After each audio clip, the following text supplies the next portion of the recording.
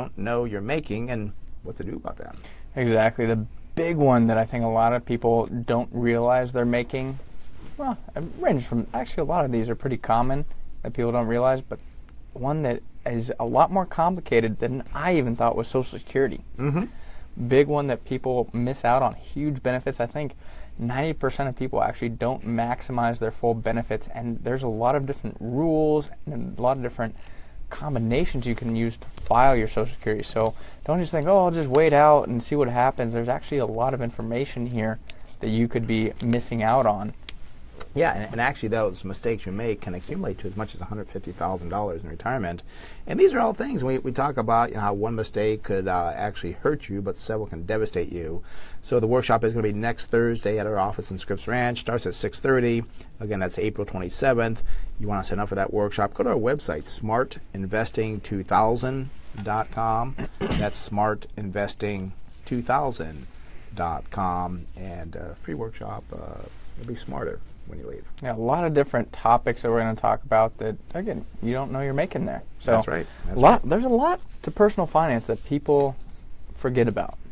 It's so funny, and I love having conversations with people, and that's why I have a lot of clients, I guess. But it just, when we talk things through, there's things that we know that we just take for granted that people don't know.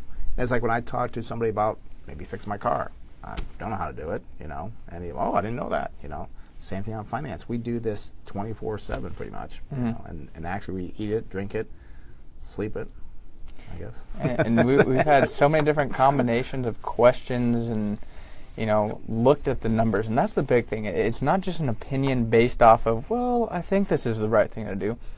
One thing we say that we're very proud of that we do is we always look at the numbers in the situation, because one thing, numbers never lie. We love numbers. Yeah. We love numbers. And numbers don't provoke emotion from a lot of people, but they provoke emotion from us, because that's what gets us excited. Yeah. It's not that idea that gets us excited. It's like, oh no, the numbers get you excited. And it's kind of funny because actually at our office, and one of our portfolio analysts who's been with us for about 7 years, she goes, because we call it Monday numbers. Yeah. She goes, couldn't you come up with a better name? It's like, well, no, that's just when we do the numbers. And we do it every single Monday. All the numbers are all the companies. And that's what we do, is Monday number. And we get very excited about it. So, but we just love those numbers. So let's talk about Verizon numbers, because we've actually on Facebook, we've actually done probably 6 to 12 months ago, actually showed some numbers on there that we're not that thrilled on them. And I think they're down a little bit from when we talked about them. And when we talk about not being thrilled with the company, doesn't mean, next week or next month or even next quarter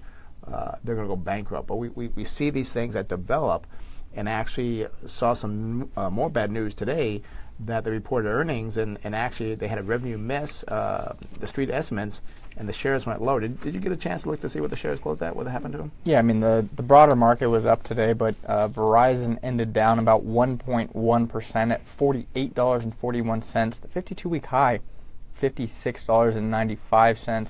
Actually getting a little closer to that 52-week low of $46.01. Wow, yeah, and I think they're going to fall further. I mean, when I looked through and read a little bit about the report from them, their earnings per share was 95 cents.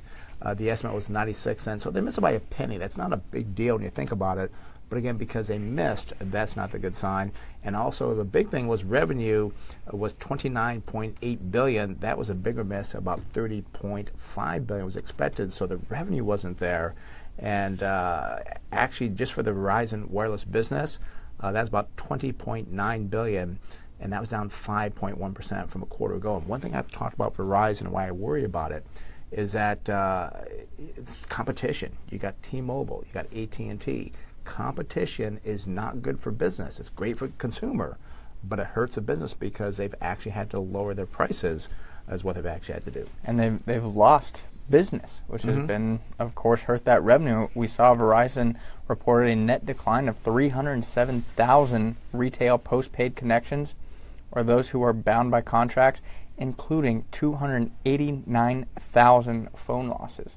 So, as you said, now they're like, uh-oh, we're losing contracts to T-Mobile, and T-Mobile CEO cracks me up. John Ledger always says, I think refers to AT&T and Verizon as Dumb and Dumber. Exactly. And says, he's coming in and taking, chunks of business from these guys, and Verizon finally came out and offered unlimited data, which is not cheap. No. Verizon used to be a premium product, but Yep. T-Mobile came in and said, we can offer a pretty similar service for a cheaper price. That's funny. My girlfriend Christina, she just switched, I think, about 2 weeks ago from AT&T because they were just charging all these different things. Where'd she go? T-Mobile. And I remember probably about a year and a half ago, 2 years ago, I'm like, gosh, let's look at moving to T-Mobile. I was like, okay, that might be a good decision for the business. And called Verizon, and one of our employees actually took care of it. And she's like, Verizon said they're going to lower your bill by like $100 a month. So I would stay, and it's like, and I stayed because it made sense. And I've been very happy with Verizon. But when I saw like, well, gee, I can go to T-Mobile and be $100 less. Gee, that's $1,200 a year, and I was going to do it, and the Verizon said no. Now they don't want that advertised. I guess we just kind of said that if you call Verizon, they might lower your bill. But again, they want to keep that business because they don't want to keep losing subscribers because they'd rather have a lower rate than lose you completely. Is what they're looking at. But our big concern is, I think the debt wasn't like $55 billion. Huge debt, and I actually went pretty deep into their debt, and a lot of concerning things there with their debt to equity, and they've actually acquired some companies, including an acquisition of Yahoo, which does not make much sense to me. Yeah. But what that means is they took on goodwill from that acquisition, so let's say Yahoo down the road doesn't pan out to be what it was supposed to be, you have to write that down. All of a sudden Verizon's left with no equity, and then they might not meet their debt covenants and be forced into bankruptcy. So there's a lot that kind of goes into the thought process when understanding the company's balance sheet, and Verizon's is not one of strength. No. And actually, we're very excited because Verizon is spending, I think it was billions of dollars over the next 4 or 5 years on fiber optic cables from one of the companies that we own that is a very conservative company, but they're going to make tons of money off it. And I'm pretty sure Verizon has to borrow to do that. So again, deeper into debt to expand what they're doing. And the other issue is that right now they pay a nice dividend of about 4.73%. I don't have the number on me of what their payout ratio is or how much they use of earnings to pay that out. But if their sales are declining and their costs are increasing to build out this fiber optic network, then they're taking on more debt to pay out that dividend, or they're going to have to cut the dividend if they don't have the necessary cash flow, which is going to hurt their stock price even more.